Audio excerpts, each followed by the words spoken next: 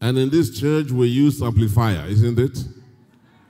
What's the purpose of an amplifier? To amplify the sound so that it can reach out properly. Am I right? So the purpose of this conference is to raise Christ amplifiers in this ministry. Those who shall become the mouthpiece for Jesus Christ.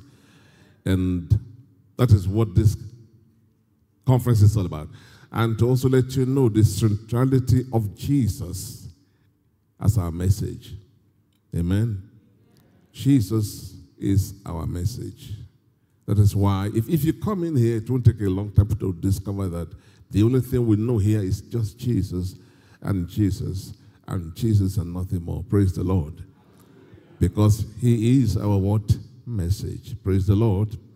As I praise the Lord. This morning, I'm going to share with you on what I call, how do I put it now? Because there are different ways I can title this teaching this morning.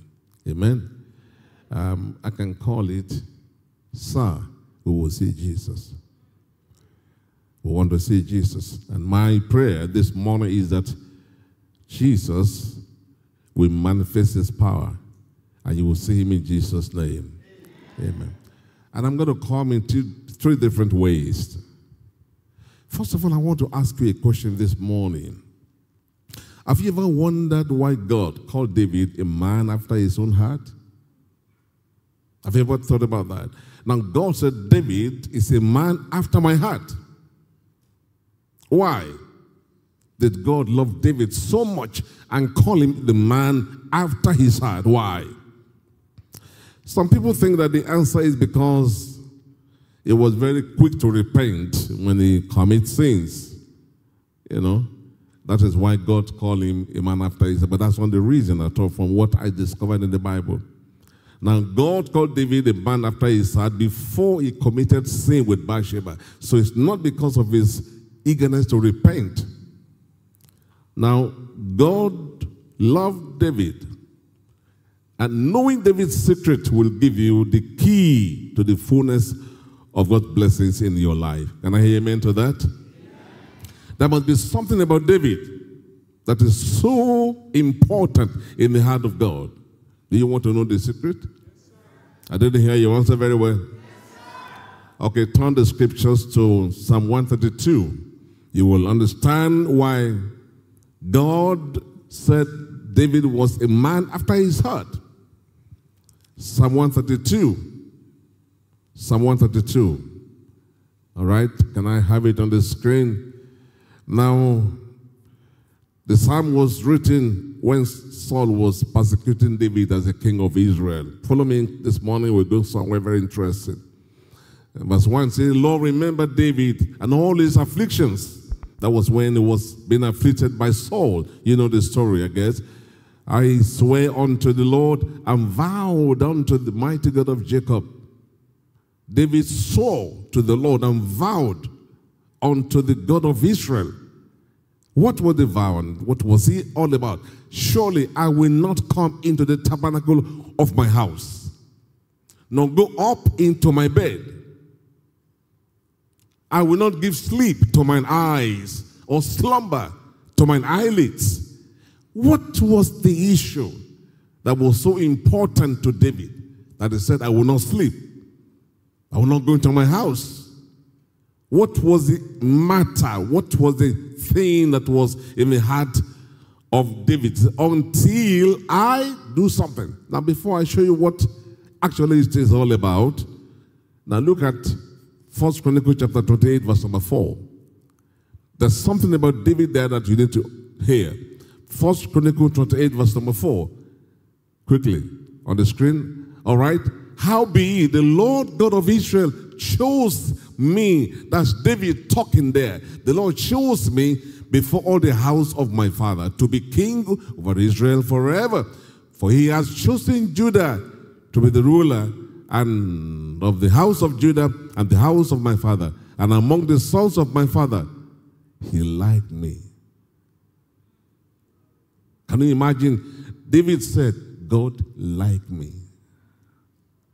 God just loves me. And this morning, I think I'm one of the people that God likes most. Do you know, David was a chosen man. He said, I know God likes me. Do you know God loves you and likes you? If anybody's here this morning and you feel rejected because of the situation around you, you must understand that God loves you and God likes you. Amen. Say, God likes me. Say, God loves me. Very good. So David said, God likes me. The Hebrew word is called rasta. And up to today, it's being used in Israel. You know, I rasta you. That is, I like you. So David said, God liked me. Hallelujah.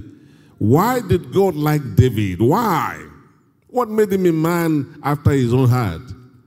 Now, I believe it's because David touched on something that is so important to God. What is that thing that made God say that David is a man after my heart and I like him? Now, go back to our text since I wanted the 2 verse 5. This is the reason I want to show you right now. No, that's our text 132, Psalm 132. Then verse number 5, it says, until I find out a place, listen carefully, until I find out a place for the Lord and habitation for the mighty God of Israel. Why was David restless? He said, I wouldn't sleep, I wouldn't go to my house. He said, until I find a place for the Lord, habitation for the mighty God of Jacob. What does that mean? The next verse, lo, we heard of it at Ephratah. We found it in the field of the wood. Hallelujah. Now, David was talking about something very precious in the heart of God. Now, what was it all about? Look at verse 8. And David said, verse 8, he said, arise, O Lord, into thy rest, thou and the ark of thy strength. Hallelujah. David was saying, I will find no rest, I will sleep not in my house until I find a place for the ark of the Lord. Hallelujah. You know, this is why God considered him as a man after his own heart. You know, the ark of God was out of Jerusalem for 20 years, out of the right place. And David said, no, the ark must come back to Jerusalem. The ark must come back to its rightful place. You know, in the Old Testament, God dwelleth in between the two cherubims, you know, which are on the ark. You know, if you know the picture of the ark, very, very interesting, you know. And that was the throne of God in the days of the Old Testament. You know, when Israel had battles with enemies, they put the ark along with them. And when enemies found out that the ark was there, they were in trouble. Because that ark signified the presence of the Jehovah God. Hallelujah. When they knew that the ark was with them, they trembled. They shook. They knew that the battle was over. Because the God that is inside the ark will fight for Israel.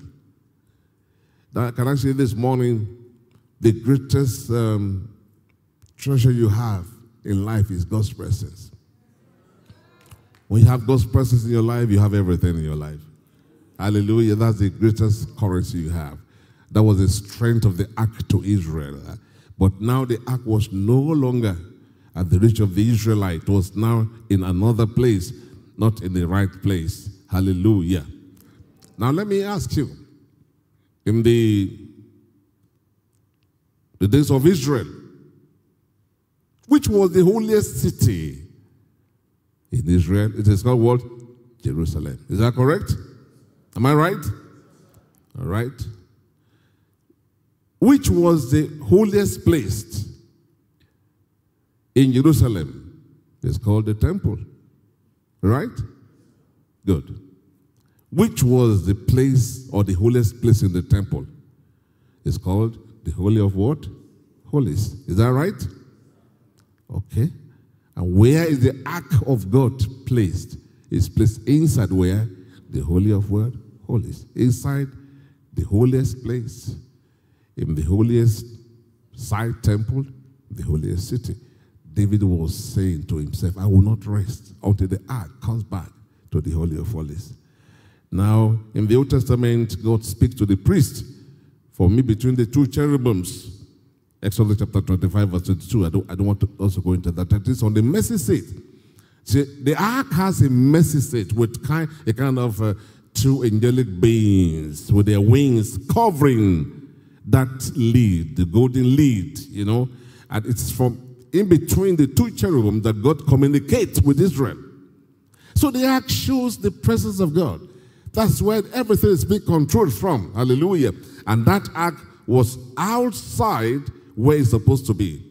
Now, that ark is like a box. For those who are not familiar with the Ark of the Covenant in those days, it's like a box, rectangular box. On top of it was a golden slab, which has been crushed, and to become a slab. And on top of it were two angelic beings with their hands, and God is sitting between them. Are you following what I'm saying right now? But under the ark are so many things that were covered. Praise the Lord. They were what? They were what? They were what? Covered. Now, if you look at the nature of the ark, the lead was a golden lead, which talks about the divinity of Christ.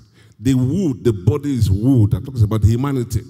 Because Jesus Christ is a perfect God and perfect man. I wouldn't have time to expatiate on that. You see, the wood, which is the body, represents humanity. The lead, which is the gold, represents divinity. Praise the Lord. Praise the Lord. So Jesus was completely human and completely divine. Hallelujah. What was in the Ark of the Covenant? Let me just quickly make you understand. Now, as I said, the lead was the golden place called the mercy seat. Say mercy seat. Now, what is the mercy seat covering from sight? It's covering three things. Number one, it's covering the table of 10 commandments. Now, let me just summarize. See, inside that ark were things that God doesn't want Israel to see. That's why the lid covered it. One of them is the 10 Commandments, which talks about the rebellion of man against God. The inability of man to keep law properly, keep it under the ark. Another one was the Aaron's rod that budded overnight. When God chose Aaron, some people say, no, how do you know he's a leader? We don't want him to be a leader. And there was a contest, Anyway, the rod of Aaron budded overnight, became fruitful overnight, brought fruit overnight. That shows about man's rebellion against divine leadership. Hallelujah. Then there was also the golden pot of manna. Manna was also there. The Bible calls manna angels' food. Hallelujah. Israel ate the food and in the wilderness, and none of them was sick for 40 years. How many years? And it came to a point, they said, oh God, we're tired of this worthless food. They call manna worthless food.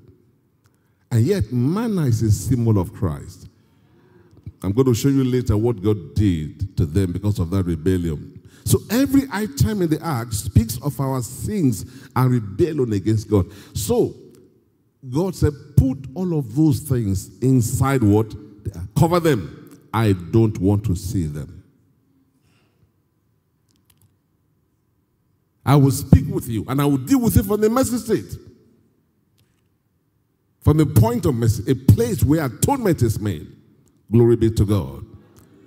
Hallelujah. God is, I don't want to see man's sins. I don't want to see yourself, your rebellion. Cover it. Put it under. You see, once in a year in Israel, the high priest will go into the Holy of Holies, offer sacrifice, put the blood upon that same place called at the table. That's the mercy seat. Hallelujah. I say hallelujah. The mercy seat is talking about nothing but Christ. The mercy seat is talking about who?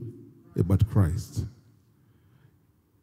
The mercy seat is a place where your sins were atoned for. In 1 John chapter 2, verse 2, the Bible says that he is our propitiation for our sins. What's the meaning of propitiation? It simply means that, in Septuagint version, and propitiation are the same thing. All right? It means remover of sin the removal of wrath by the offering of a gift. When God is angry and a gift is presented, the anger of God is diverted. Hallelujah. So Apostle John was saying, Jesus is our mercy seat. Hallelujah. So the ark is a shadow of the Lord Jesus Christ. All our sins have been cleansed because of his blood. That is why it is dangerous for anyone to leave the mercy seat, to uncover the mercy seat and say, I want to see what is inside. God doesn't want you to look at that thing inside. There was a city that did it in 1 Samuel. You know about that. Chapter 6, verse 19. The people in that village, they opened the ark. They saw what was inside. God killed many of them in one day. No one was supposed to even take a peep at the Ten Commandments, because God doesn't want to deal with us through the law. He said, all your sins, I'm hiding it. All your iniquities, your rebellion, I put it under the mercy seat. I deal with you from the seat of mercy, the seat of love. God said, don't open that 10th commandment. You know why? It will minister death and condemnation. Today, people even make posters of 10 commandments and they hang in their houses. They teach 10 commandments as the rule of life. But God says, keep it under. Keep it under. Say, keep it under. Hidden under the mercy seat. We should exalt God's mercy, God's grace above law. Mercy triumphs over judgment. God's grace is above the law. Now, what is all this story I'm telling all about? Bring the ark of the covenant back to the rightful place. And this ark is a symbol of who? Jesus. Let's go back to what David vowed to do actually. Look at it. Now, for 20 years, the ark has been in a place called Kirjath Jearim, which was the field of the woods. Hallelujah. So David had heard about it when he was a young boy, when he was growing, that the ark of God is in Bethlehem, Ephraimite, a place where Jesus was born. Look at Psalm 132, verse 6 to confirm quickly. Now, just to summarize, Psalm 132, verse 6, we see now, and it smote, no, Psalm 132, our text, verse 6. Good. Lo, we heard of it at Ephratah. David said, when I was a young boy, I heard of it. We found it in the fields of the woods. Now, the summary of it is this. David brought back the ark. He was wondering, why didn't King Saul bring back the ark? Nobody cared about the ark. But when he became king, he said, I must bring the ark back to the central place. Now, what am I saying this morning? Jesus must be brought back to the center of our lives. That is what Christ Amplified is talking about. Let's bring Jesus back to the place that he belongs, to be the central teaching of the church, focus of the church. In many places today, they teach psychology, how to make money. I don't know how people read their Bibles. Some say they have a calling to be deliverance minister. I don't see that in the Bible. Some say we're called to teach wealth. I don't see that in the Bible. There's only one message in the Bible. Just one message. Jesus is the message. From Jesus, wealth can proceed. Yeah. From Jesus, healing can proceed. Hallelujah. It's all about unveiling Jesus. So this conference is just teaching us, let's bring the ark back, a symbol of Christ. Let's unveil Jesus for the world to see. Somebody shout hallelujah. Let's reveal Jesus. After all, the Bible says in Genesis chapter 49 verse 10, it says, unto him shall the gathering of the people be. So the scepter shall not depart from Judah, nor a lawgiver from between his feet, until Shiloh come. Shiloh, not as a place, but Shiloh as a person. Forget Shiloh as a place. That's outdated. We're dealing with Shiloh as a person now.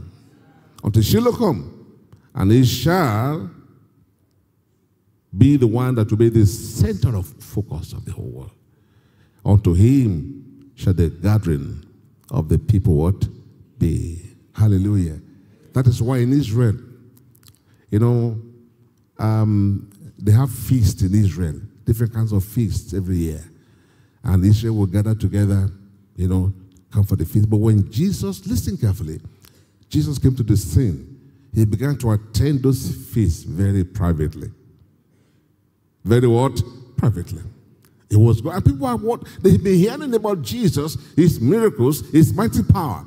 And they've been asking one another, is he in this conference? Did he come? Because all along the conference was centered on Moses. The teaching of the law. That was what the feast of Israel was all about. Are you hearing what I'm saying this morning? But when Jesus came, he began to attend the church. And his fame began to rise. Can I say, began to change the atmosphere of their feast gradually. And little by little, the focus shifted from Moses to who? To Jesus. Shifted from teaching the law, from teaching grace. It was a gradual process. In fact, there was one day in John chapter 7, verse 37, put it on the screen quickly, to see that Jesus came and began to transform the Jewish feast from the old to the new order. Are you getting what I'm saying this morning? In the last day, this is Jesus talking in the feast. It was there in that feast. In the last day, that great day of the feast, Jesus stood and cried, saying, if any man thirst, let him come unto me. And what? And what? Drink. Then the next verse says, he that believeth on me, as the scripture has said, out of his belly shall flow rivers of what? Living water. It was changing the focus from Moses to me. Hallelujah. Can you imagine in the feast of the Jews? This new man that just came on board, we heard about him. They say he had disciples, his name is Jesus. Now, he made this proclamation at the end of the feast. He said, if any man is thirsty, wow. I thought they went there to eat. I thought it was a feast when after the days have expired, you should have been full, well fed.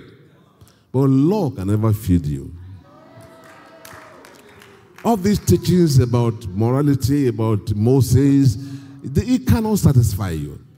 And Jesus knew that it's just a waste of time. He said, if any of you who have been here for this past 3 days, be eating Moses, eating the law and the commandment, eating behavior modalities and the modification, if you be eating all of this, I know you are still thirsty.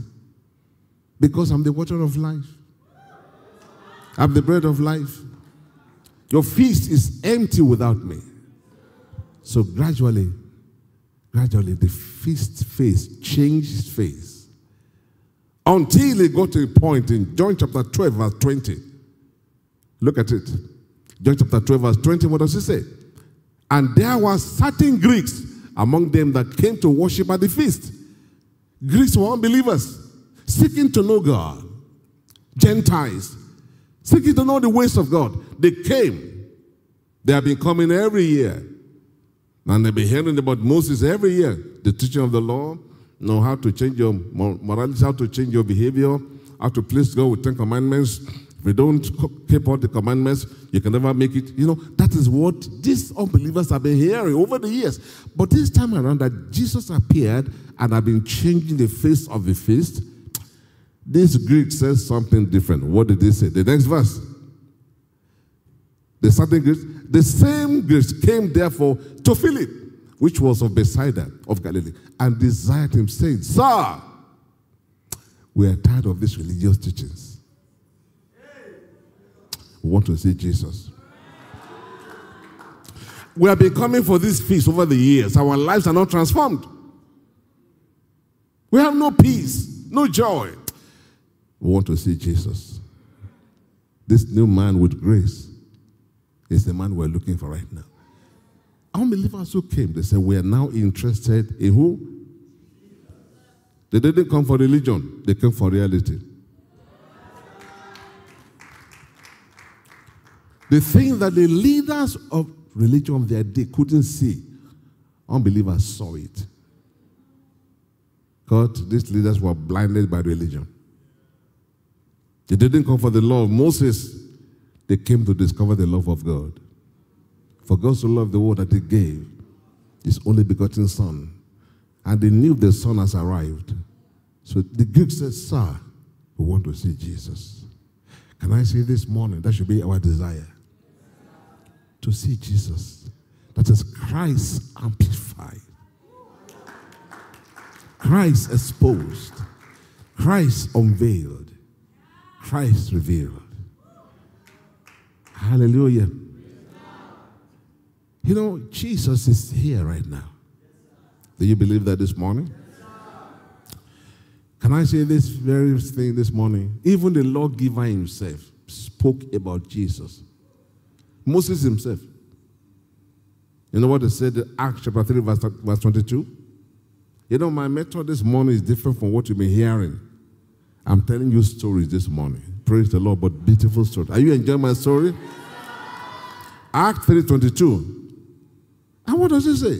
For Moses truly said unto the fathers, a prophet shall the Lord your God raise up unto you of your brethren like unto me. Him shall ye hear.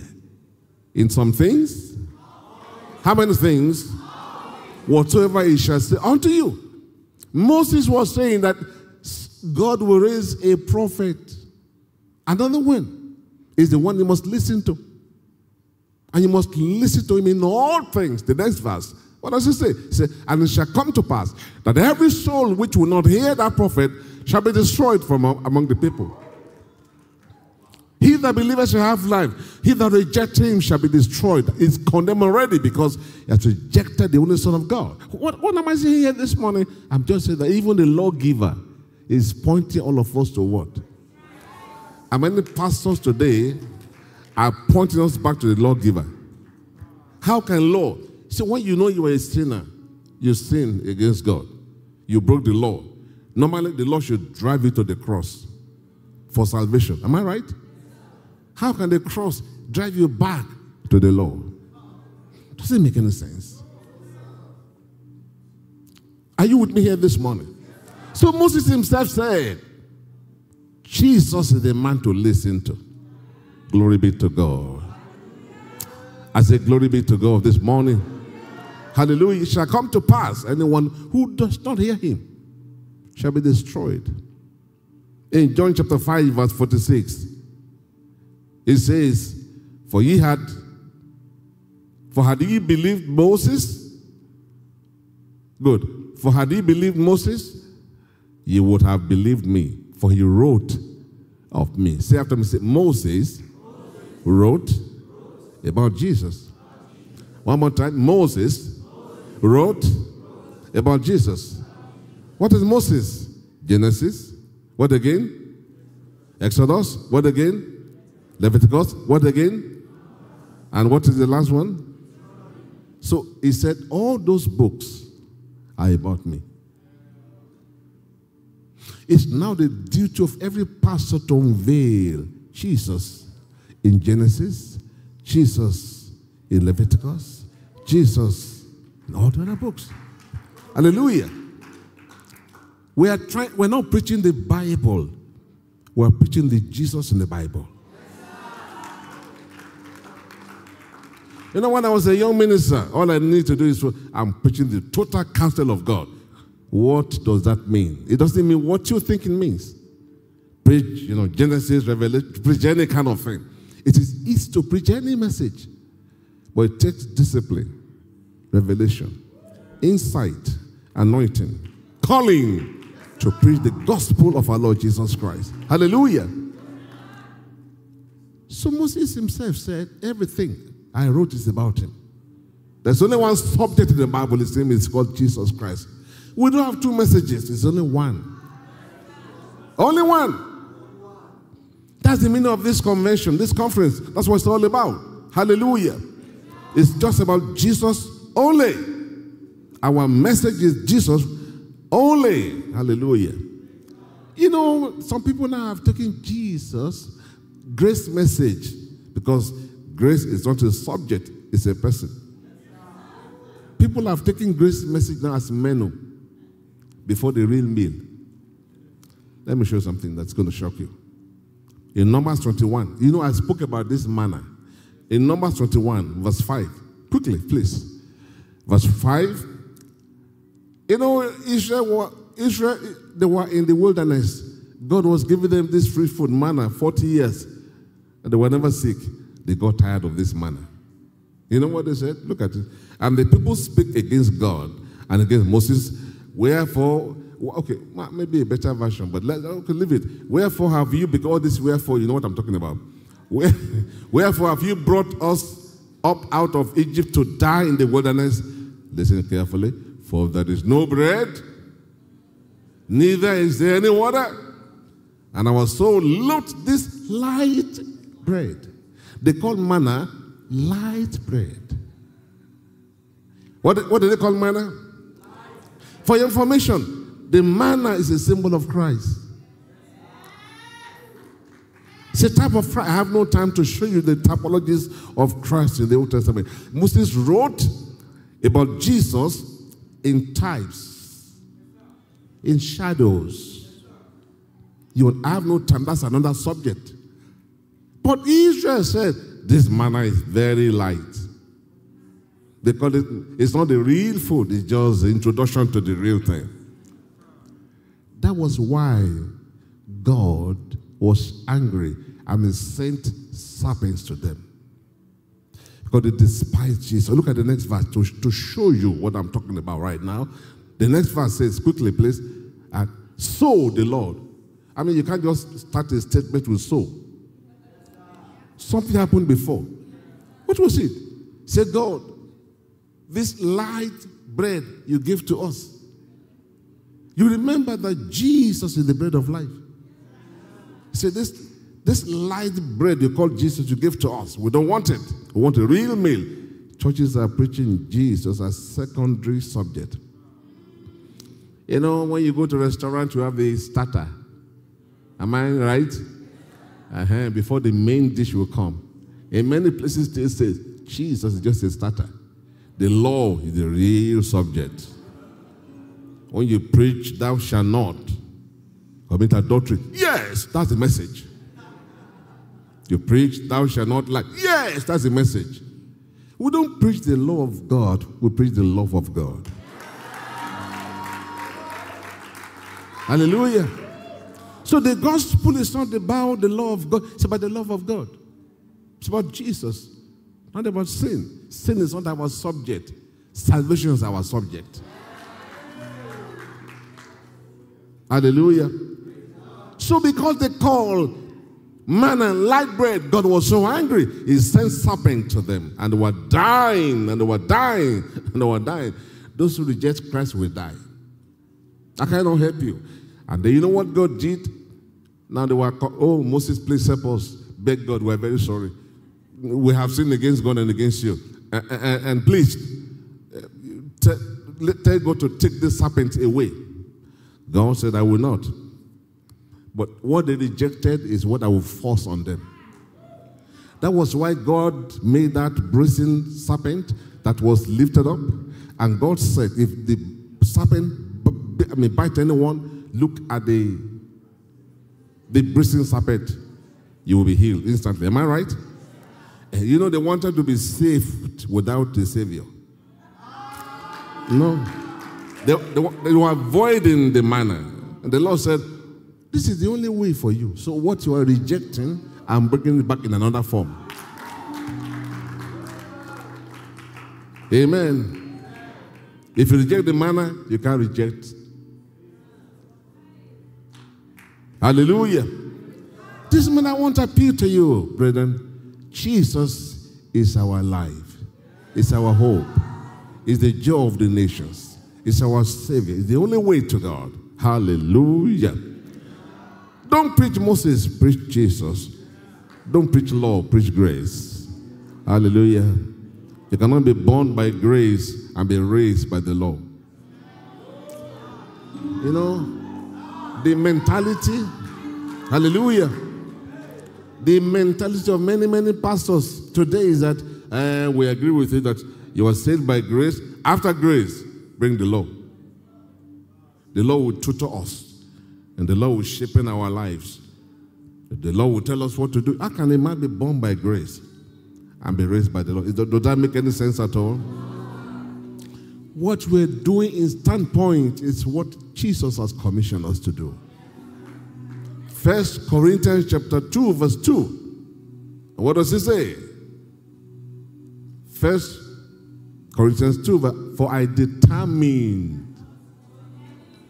made up my mind not to know anything among you except Jesus Christ and Him what?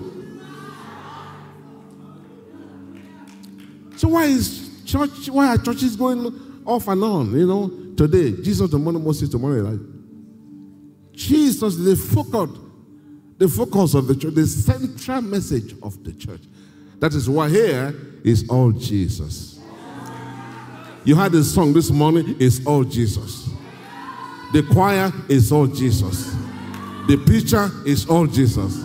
Everything is what? Jesus. Somebody shout, Jesus! You know, if unbelievers can say we're looking for Jesus, how much more you believer? Say we will see Jesus. Say we will see Jesus. Say we will see Jesus. Say we want to see Jesus. Hallelujah. So this morning, that is our subject. And Jesus is already here.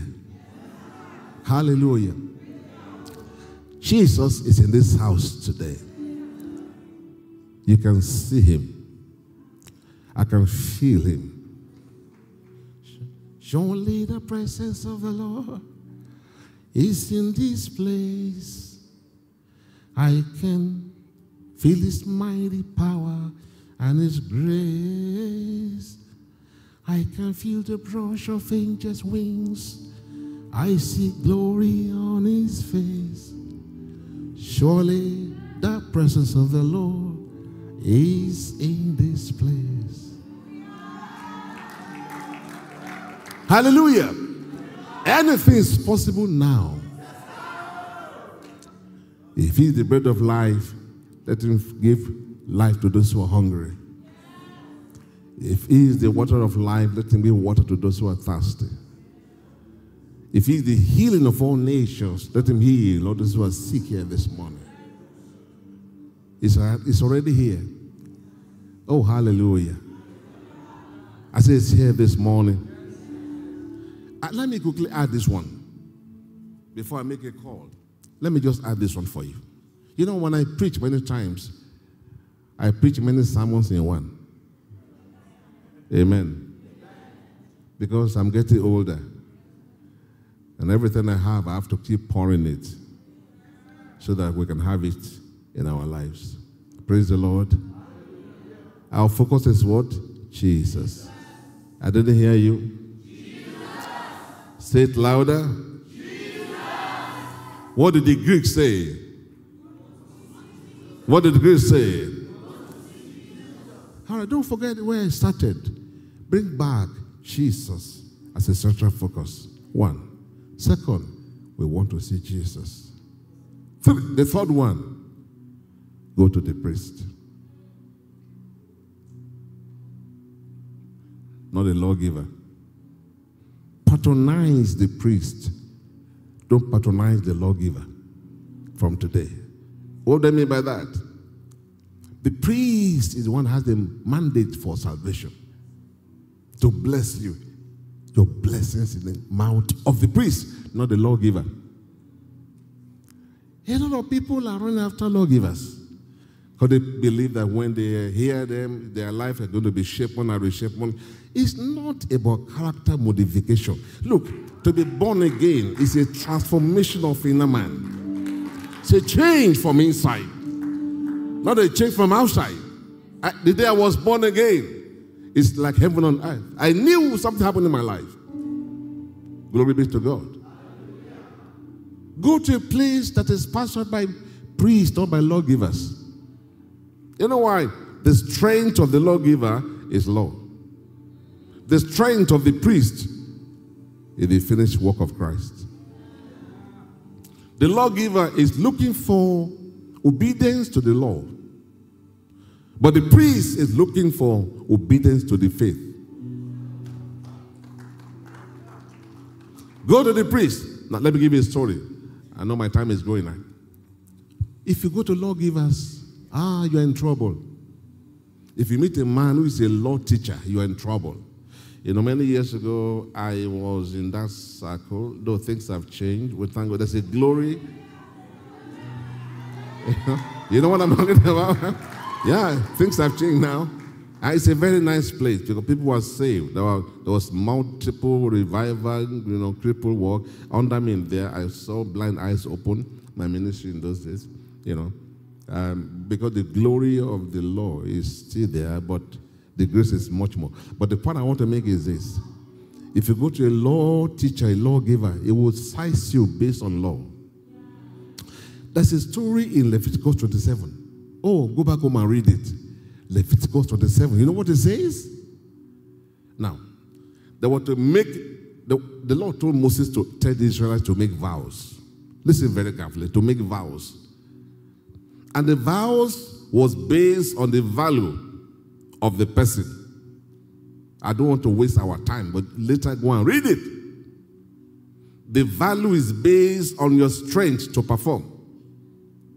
Can I say what I mean? Now, if you are 20 to 60 years, you pay 50 shekel as a male. You pay 30 shekel as a female if you are within that range of age, because you are still very strong. Say very strong. You can perform. You have strength. So your value is based on your strength. Now, if you are between 5 years and 20 years of age, as a male, you pay 20 shekel. As a female, you pay 10 shekel. If you are between 0 and 5 years, you pay 5 shekel as a male and 3 as a female, because male are stronger than the female. Am I right? So the stronger the man, the more shekel he pays. It's based on his strength to perform. So everybody has to go to Moses for valuation. This is Moses. He will look at you and say, you, what's your age? 55, right? You're a man? Say, yes, sir. I value you based on your strength. You pay 50 shekel. Yes, sir. The next one, what's your age? I'm less than, I'm just within 20. Okay, it's all right. You must pay 20 shekel, to the temple, because I'm going to value you according to your strength to perform. Am I communicating? Yes, sir. Am I communicating? Yes, now, but some people are exempted from going to Moses. Why? Verse 8. Look at that chapter, verse 8. But if he's too poor to pay your valuation. Now, get the message. Moses is a lawgiver. He values you based on your performance. Huh? What you can do with your strength. That's how he will grade you. Are you following what? Now, but the Bible now says, but if the man is too poor, then he shall present himself before the priest.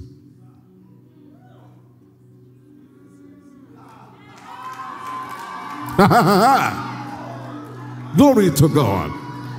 And listen, and the priest shall set a value for him according to the ability of him who vowed. The priest shall value him, and whatever the priest says, it stands. Oh God, oh God, oh God, oh God. Look at verse 12. Look at verse number 12. And the priest shall set a value for it, whether it is good or bad. As you, the priest, value it, so it shall be. In other words, those who came to Moses were valued based on their performance. Because law will judge you on your performance. You know, when you look at a man, the law will say, are you holy? All right? Are you still smoking? It's based on your performance. He said, look, but if a man has nothing to present, oh God, oh God, oh God, you are so poor, you got nothing to present. He said, yes, in your own case, go to the priest. The priests have been authorized to value you, and whatever the priest says about you, it stands. If the priest says you are perfect, you are perfect. If he says you are acceptable, you are acceptable. If he says you are good enough, you are good enough. If he says you are holy, you are holy. Hallelujah. Hallelujah. Don't go to the lawgiver. He will judge you according to your performance, ability, and competence. Blessed are the poor in the spirit, for theirs is the kingdom rule of God. Your true value, hear me in church, your true value is in the mouth of the priest, not in the mouth of the lawgiver. Hallelujah. Hallelujah. There are many verses I can read to you. Chapter 21 of Deuteronomy verse 5. Let's quickly see some of these powerful scriptures. Deuteronomy 21 verse 5. And what does it say? Then the priests, the sons of Levi, shall come near, for the Lord your God has chosen them to minister to him and to bless in the name of the Lord. By their word, every controversy, every assault shall be settled. By their word, every controversy settled. So the priests are given the power to bless, not based on your ability, not on your capacity, but based on whatever he feels about you. Can I say that God likes you? Jesus loves you. Jesus says, I am the high priest. Oh, you are acceptable in me. I paid the price for your salvation. Law says you're not good enough. And priest says, no, it's good enough. Hallelujah. I feel his hands in this house. You know, anytime I see the grace of God, I feel like crying. Because the world is waiting for performance. But the Lord is waiting for belief. It's not about behave, it's about belief. Matthew chapter 8, if you remember, those lepers that were cleansed. I have no time. Chapter 8 from verse 1 to 4. Those lepers that were cleansed by Christ. You know what Jesus Christ told them? He said, go to the priest and show yourself. That's normally a ritual the priest will perform. And after that, he will now declare them clean, clean, clean. He said, don't go to Moses. Oh. Moses will not believe that you are cleansed. You must go to who? The priest. And the priest will tell you, cleansed. Again, cleansed. Again. This morning, you are cleansed. This morning, I say you are cleansed. But I hear the voice of I hear the voice of a Pharisee in this church. One Pharisee is saying, Bishop, how do you say they are cleansed? And I hear Jesus saying to you, what I have cleansed, don't call unclean. Hallelujah. Hallelujah. The Lord will not accept you unto the congregation of the righteous, but the grace will accept you. So the teaching of the priest is to declare you clean. I saw something, Pastor Phil, in Numbers chapter 21, verse 6. It surprised me. Numbers 21. Oh, yes. Verse 16. If you see that scripture, it talks of the well dug by the lawgiver. Israel drank from the well dug by the lawgiver. Gentlemen, stop drinking from the wells dug by lawgiver. That's a better well. You don't have to dig it, and yet you will get water. Israel drank from the law that the lawgiver dug. Hallelujah. It's another well called the well of salvation. Isaiah chapter 12, verse 3. There's another water called the living water. John chapter 4. That's where you're supposed to drink from. You know, when Jesus met the woman in John chapter 4, you know, he said, Jesus, you don't have anything to draw the water with. If the well is very deep, how can you get water from this well? You have nothing to draw it. That's what law says. Law says it's too deep. You can't get the water. What do you want to do?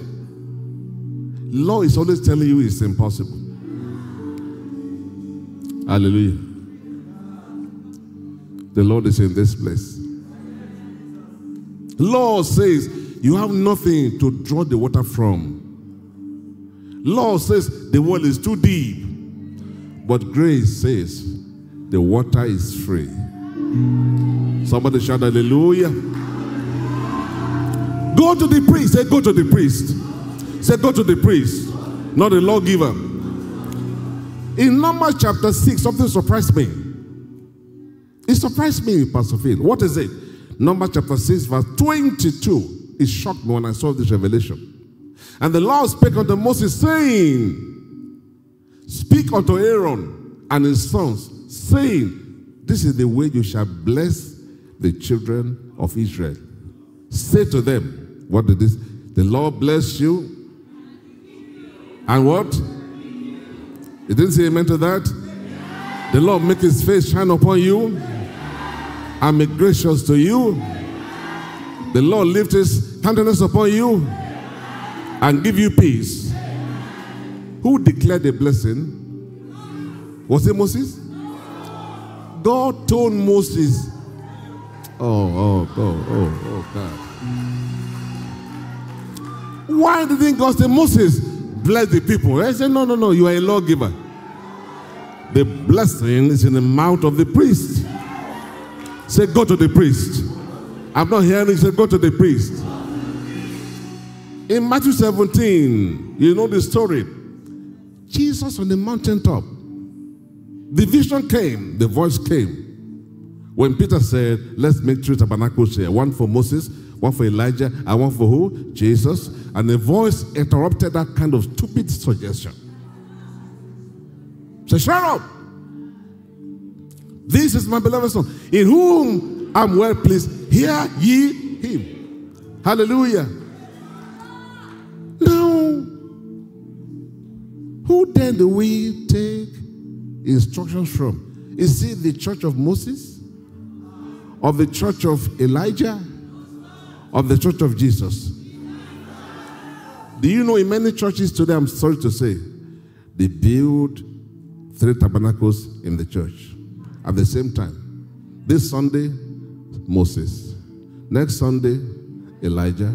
The other Sunday, they're mixing it.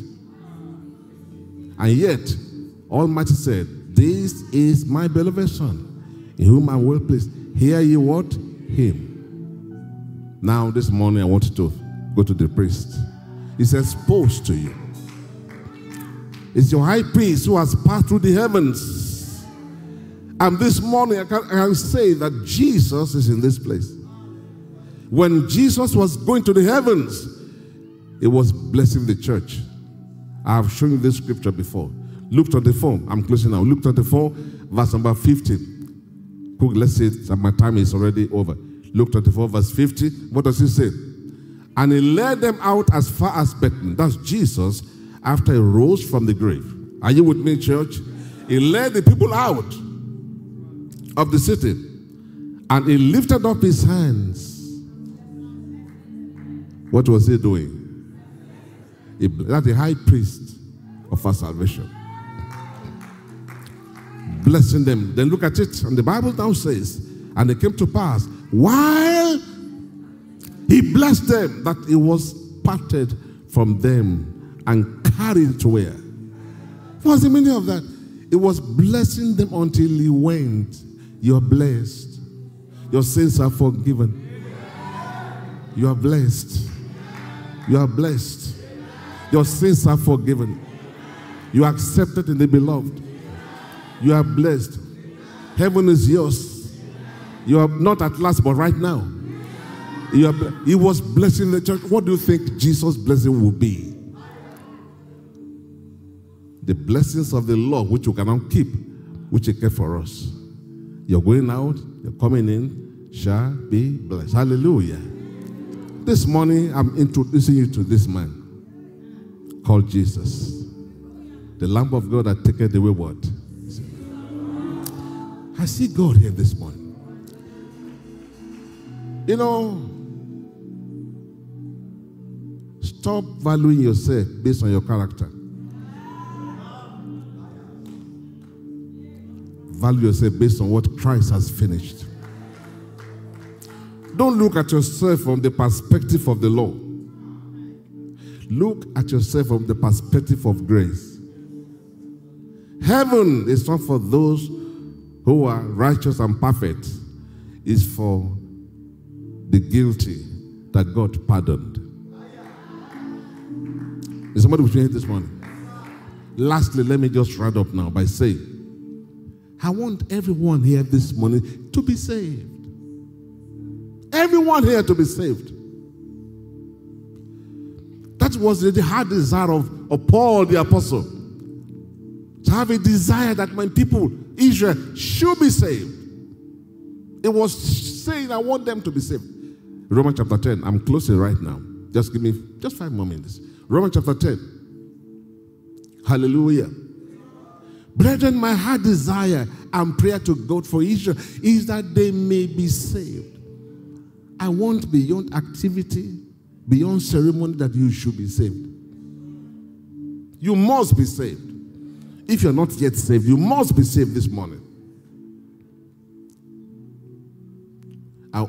Look at what hindered them. Look at it. Look at the next verse. For I bear them witness that they have zeal of God, but not according to knowledge. Some people can play drums. Some people can do anything in the church. Some people are zealous, but the knowledge of the grace may not be there.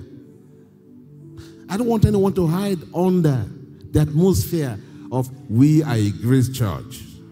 And yet you are not saved. And you know you are not saved.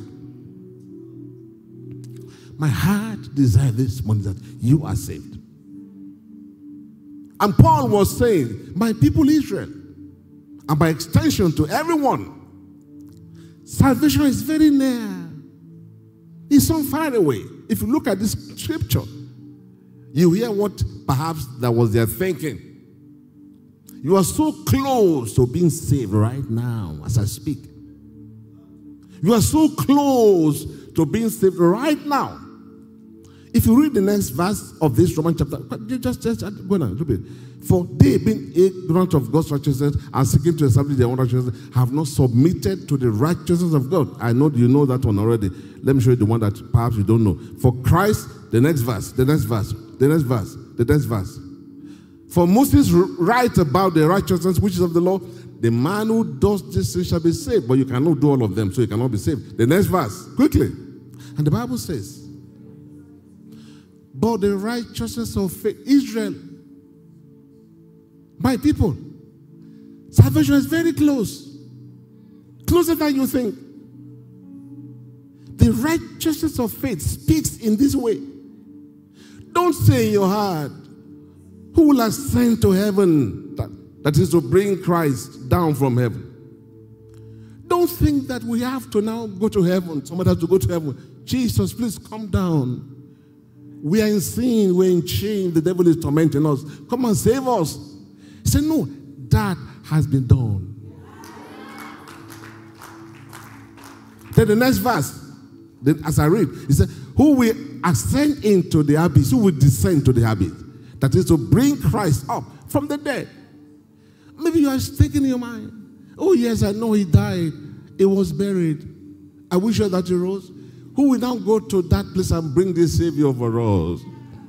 Who will bring him for us so he can save us and pay the price? And the Bible says everything that you are asking for has been done. You don't have to go on pilgrimage to heaven to bring him down, or to hell to bring him up. No, you don't have to do that. Hallelujah. Hallelujah. both incarnation plus crucifixion and resurrection have been finished. Hallelujah. They have taken. Let me tell you this morning how close you are to being saved. Do you know how close you are? Can I tell you? Paul said, the word is near you.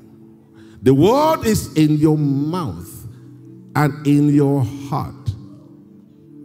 So salvation is already in your mouth and also in your what? Heart. So don't think it's so far away. It's not far away.